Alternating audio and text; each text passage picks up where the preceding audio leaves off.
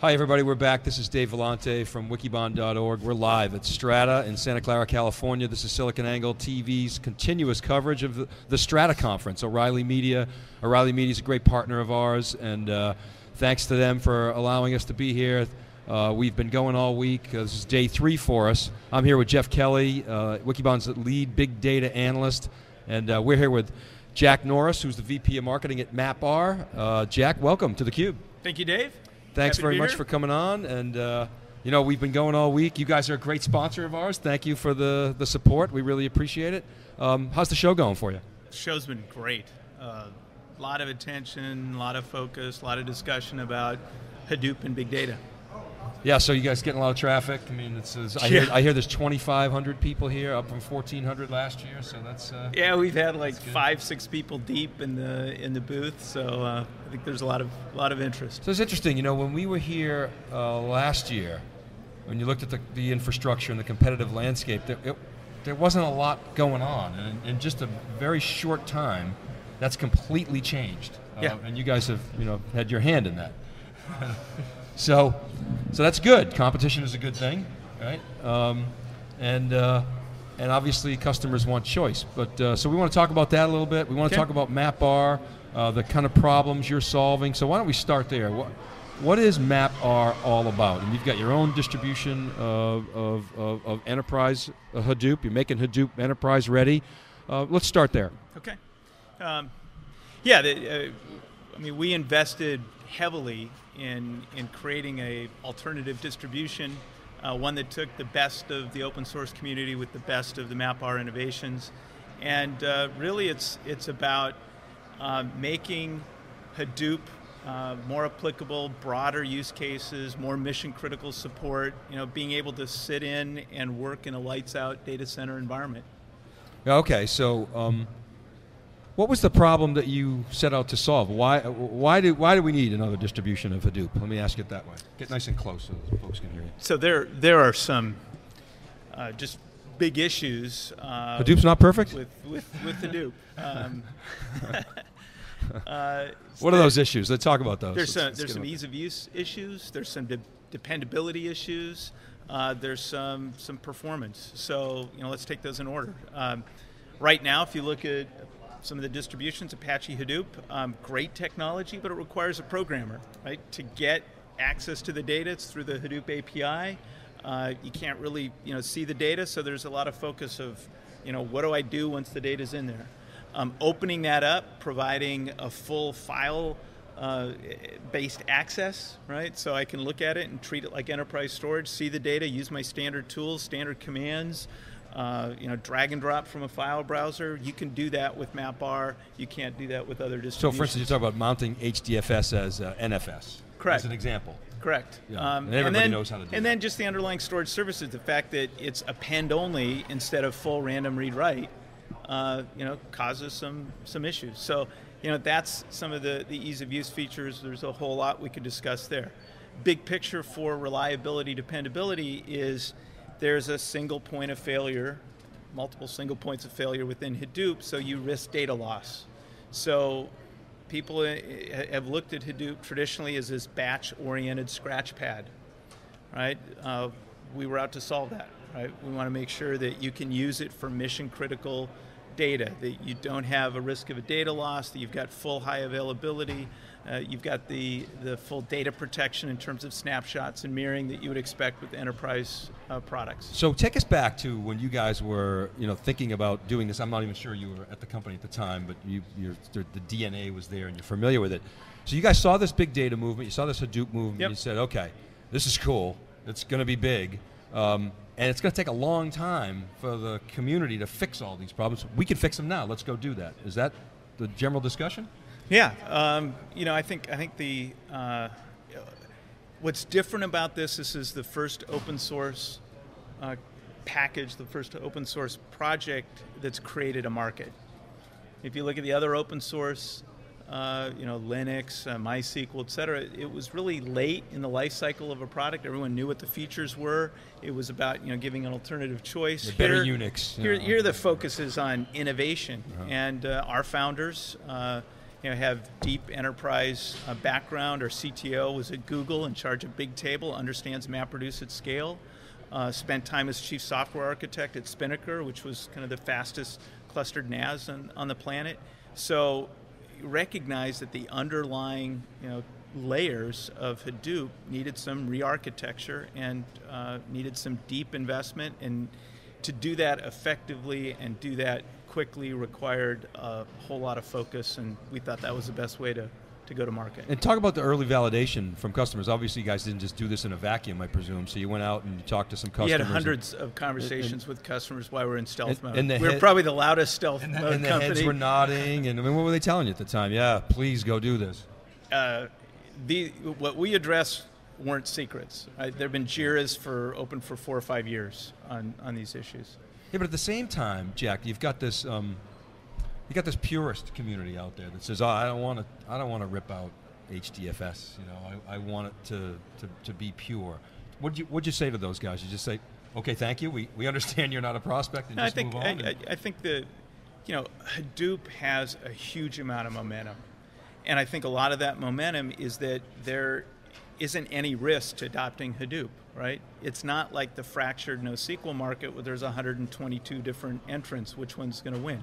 Hadoop's got the ecosystem. So when you say pure, it's about the APIs. It's about making sure that if I create a MapReduce job, it's going to run on Apache, it's going to run on MapR, it's going to run on the other distributions. That's where I think the heat and the focus is.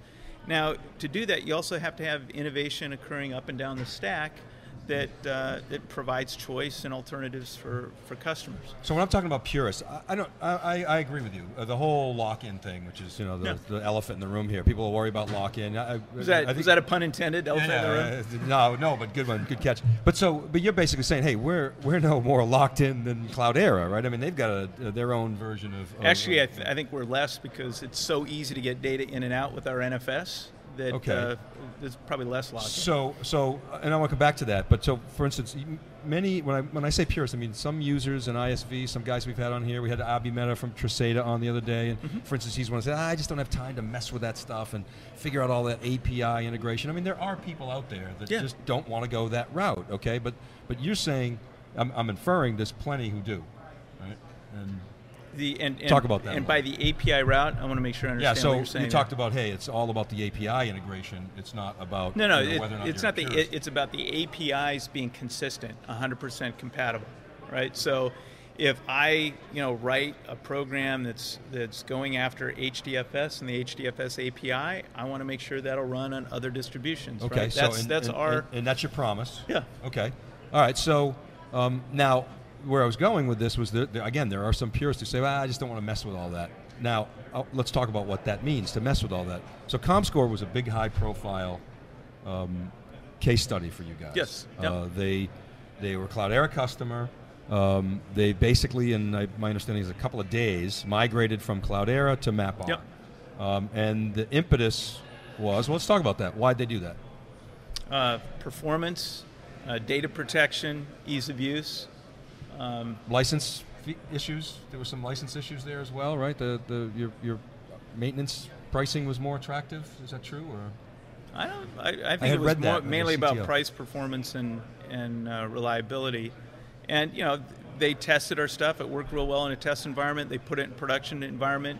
Didn't actually tell all their users. They had one of the guys debugged the software for a half a day because something was wrong. It finished so quickly. So it took them a couple days to migrate, and then boom, they were done. Yeah, boom, and they handle about 30 billion objects a day.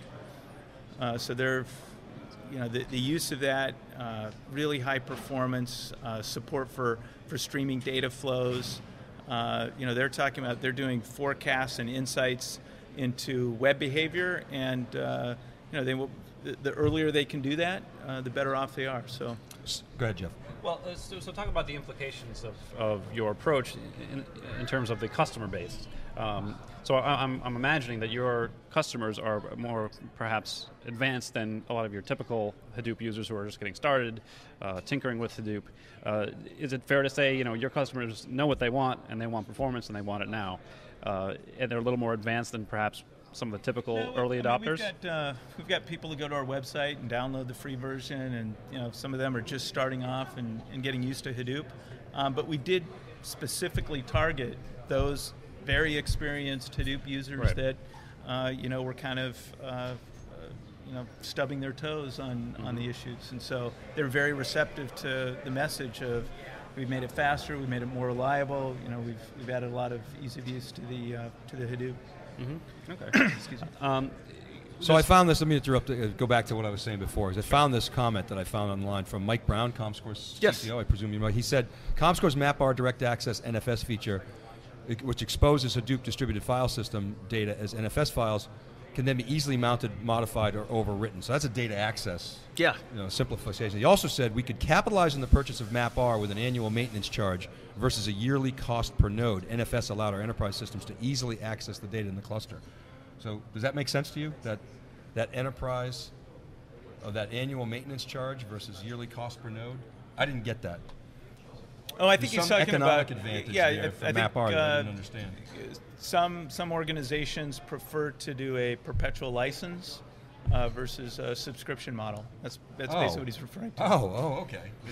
The traditional way of licensing software. And that you guys do either. It basically reinforces the fact that we've really invested and have kind of a product orientation rather than just services on top of some open source. Yeah, okay. So you go in, you license it, and then perpetual license. And then you can also start with the free edition that does all the performance, NFS support, kick the tires before you buy it. Sorry, Jeff. Sorry to interrupt. Oh, no problem at all. Go ahead. So another topic of a lot of interest is security. Making Hadoop enterprise ready, one of the pillars there is security. Making sure access controls, for instance, making sure. Talk about how you guys approach that and maybe how you differentiate from some of the other vendors out there or the other So we've got distributions. full Kerberos support. We link into enterprise standards for access, LDAP, et cetera. We leverage the Linux PAM security. And we also provide volume control. So, right now in Hadoop, in Apache Hadoop, other distributions, you put policies at the file level or the entire cluster. And we see many organizations having separate physical clusters because of that limitation. Right. And we provide volume, so you can define a volume, and in that volume control access control, administrative privileges, data protection class, and in a sense kind of segregate that content, and that provides a lot of control and a lot more security and protection and separation of data. Jack, is that scenario, the ComScore scenario, common, where somebody's moving off an existing distribution onto MapR, or are you more seeing demand from new customers that are saying, hey, what's this big data thing? I really want to get into it. How does it shake out there? Right now there's just huge pent-up demand for these features, and we're seeing a lot of people that have run on other distributions switch to MapR. A little bit of everything. How about, can you talk a little bit about your channel, your go-to-market strategy, maybe even some of your ecosystem and partnerships in the little time that we have left? So EMC is a big partner. The EMC Greenplum MR edition is basically MapR. You can start with any of our editions and upgrade to that Greenplum with just a license key. That gives us worldwide service and support. It's been a great partnership. Going well? We hear a lot of proof of concepts out there for then it just hit the news today about EMC's distribution, MR distribution being available with UCS, Cisco's UCS gear. Right. So now that's further expanded the footprint that we have with MapR. Okay, so you have the EMC relationship. Anything else that you can share with us? We have other announcements coming out. And, nothing you want to pre-announce on the Cube? Show Oops, did I let that slip? And you're yeah, right. Oh gosh, it's live, so be careful. And so, in terms of your channel strategy, you guys mostly selling direct, indirect, combination? It's a kind of an indirect model through these large partners with a direct assist. Yeah. Okay. So you guys come in and help evangelize. Yep. Excellent. All right, Jeff, anything else before we got to roll here? Sure. Just wonder if you could talk a little bit about. You mentioned EMC Greenplum, so there's a lot of talk about the data warehouse market, the MPP data warehouses versus yeah. Hadoop. Based on that relationship, I'm assuming MapR thinks, well, they're certainly complementary. Yes. Can you just touch on that? And as opposed to some who think, well, Hadoop's going to be the platform where we can put all. Well, there's just, I mean, if you look at the typical organization, they're just really trying to get their excuse me, their arms around a lot of this machine-generated content, this unstructured data that's just growing like wildfire. So there's a lot of Hadoop-specific use cases that are being rolled out. They're also kind of data lakes, data oceans, whatever you want to call it, large pools where that information is then being extracted and loaded into data warehouses for further analysis. And I think the big pivot there is, if it's well understood what the issue is, you define the schema, then there's a whole host of data warehouse applications out there that can be deployed, but there's many things where you don't really understand that yet. Having it in Hadoop where you don't need to define the schema is a big value. All right, Jack, I'm sorry we have to go. We're running a couple minutes behind. Thank you very much for coming on theCUBE. Hey, great thank story. you. Good luck with everything, and sounds like things are really going well, and market's heating up, and you're in the right place at the right time. So thank you again. Thank you to Jeff, and we'll be right back, everybody, to the Strata conference live in Santa Clara, California, right after this word from our sponsors.